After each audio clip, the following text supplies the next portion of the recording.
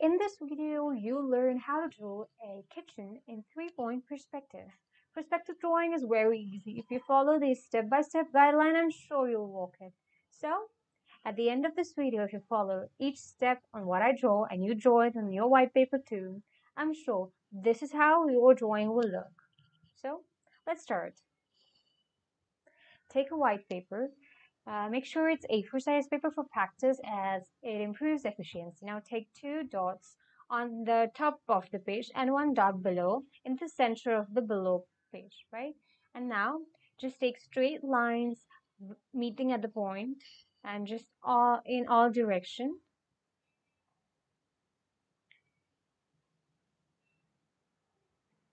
Make sure these lines are really light so that they don't bulge a lot when you're doing the detailing part. Now do the same with all the points.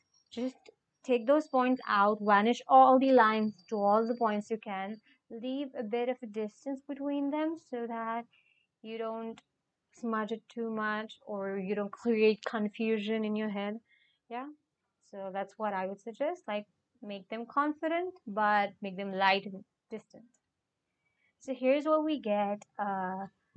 Basically, lines that are diverging in 3 different points.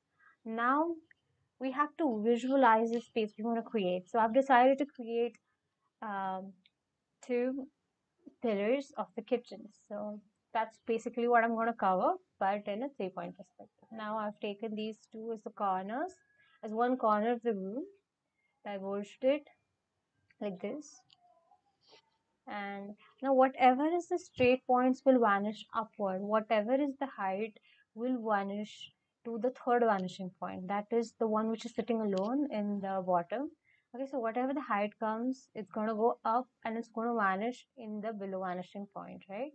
So that's one thing that you have to keep in mind while drawing 3-point perspective. That is the only difference.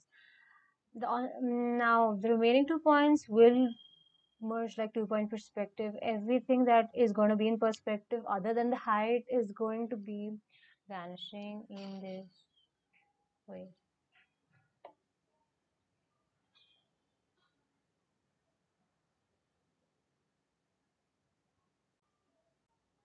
I've now created the